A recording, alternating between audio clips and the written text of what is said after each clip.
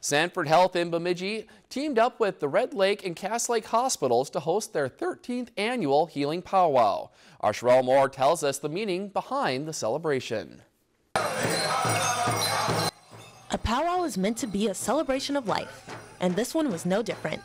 Today, dozens of people from many different communities came together as one to promote life and healing. We celebrate the providers, the physicians, the nurses, or any of the departments that are included with the healing process for the patients here.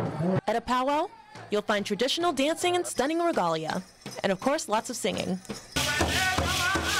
The jingle dresses are also known as healing dresses, and each song played on the drum also has its own meaning. This is another way of recovering. It's another way of bringing good feelings. It's another way of enjoying life. The ceremony acknowledges and thanks Western medicine, but also reminds everyone to be thankful of sacred medicine too.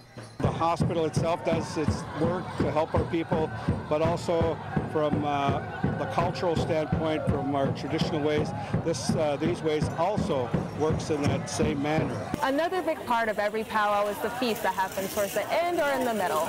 Along with the regalia and the dancing and of course all the drumming, the feast is said to help with the healing. We always know there's an invisible force, there's a higher power, so it's really important that we recognize them as well through singing and dancing, through ceremony, but also through feasting them with the food that we eat. Another big part of the powwow is honoring our veterans.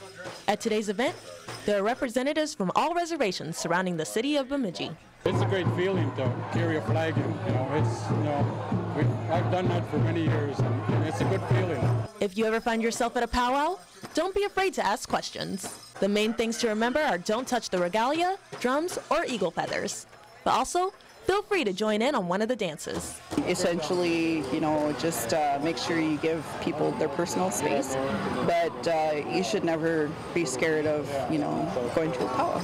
Reporting in Bemidji, Sherelle Moore, Lakeland News. Organizers say this was their biggest turnout yet, and they hope it continues to grow for years to come.